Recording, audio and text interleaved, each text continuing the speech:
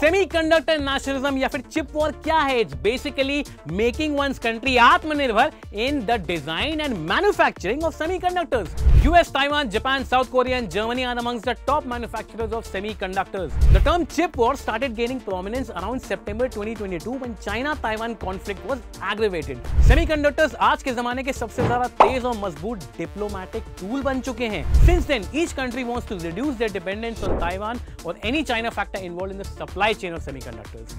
Semiconductors are important for designing every electronic device जो कि आप सोच सकते हैं, चाहे वो मोबाइल फोन हो, ईवीज हो, laptop, spacecraft, modern defence equipment, चाहे ड्रोन्स हो, रोबोट्स हो और अनमैन्ड आर्म्स भी. The global semiconductor market size was almost $528 billion in 2021 and is projected to grow almost $1381 billion in 2029. पैसा और tech dominance, these are the two reasons why every country wants semiconductor manufacturing in their country.